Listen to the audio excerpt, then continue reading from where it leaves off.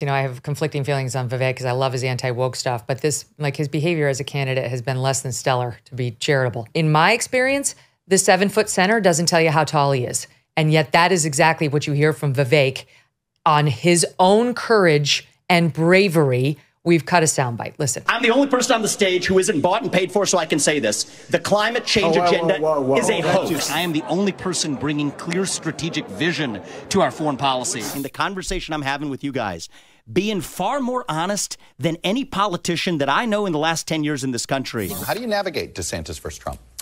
So I navigated by saying that what we really need is a courageous leader. You don't think the two of them are?